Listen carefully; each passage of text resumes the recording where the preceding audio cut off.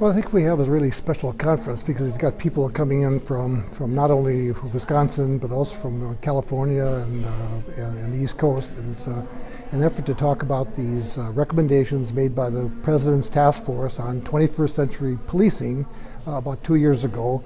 They made a number of recommendations for American policing, and we and other conferences around the country are trying to help people understand them and to implement them. And what's different about this conference is that it involves police and community leaders, not just a separate conference for police to talk about these or for citizens to maybe complain about police not doing this, but starting a level playing field where police and citizens can have a dialogue about what needs to be done to improve policing in our country.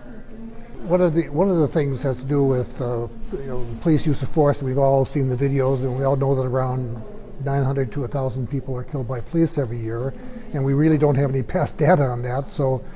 But we've all seen the videos, and we all think it's a problem because we see videos that we kind of step back from and say, did they have to do that?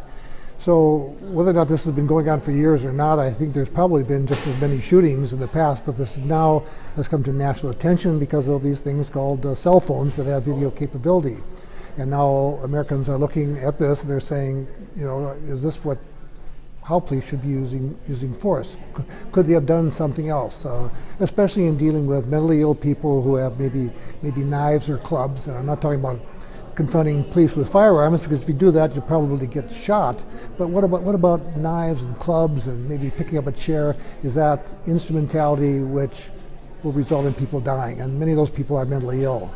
So it's been, we need a national conversation about this, and this is the second year we've done this, and I think we're contributing to that conversation.